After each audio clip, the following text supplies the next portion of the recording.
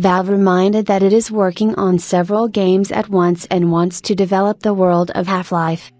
Since the days when Valve was known primarily as a video game developer, rather than the owner of the most popular digital distribution service and the developer of various inherently strange gaming devices, a whole new generation of gamers has already grown up, and the previous generation has managed to acquire troubles and burdens.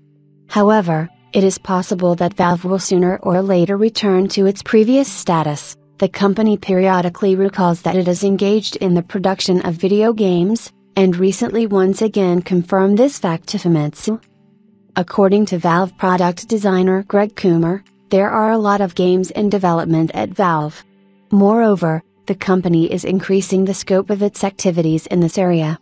According to Coomer, game development remains an important branch of Valve's business, and although he does not have specific figures, a high percentage of the company's employees are employed in this area. What specific games are created within the walls of Valve is not reported, but Coomer very convincingly states that the company is going to develop the world of Half-Life, and the offshoot of Half-Life Alyx was a kind of sign that the company has something to tell within the framework of this franchise. Well, what about us? We will wait by the sea for the weather and hope. Perhaps the adventures of the beachy physicist and his ostentatiously talkative girlfriend will really continue someday.